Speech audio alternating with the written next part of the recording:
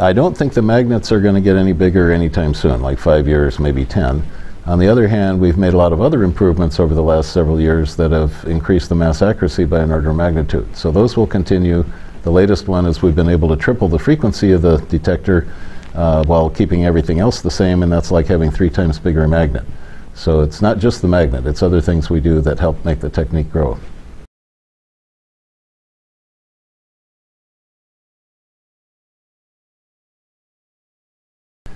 Basically extend to bigger and more complicated systems. So for petroleum, we can go up to about mass 1,000, but the molecular weights go up to mass 2,000, so we should be able to cover that.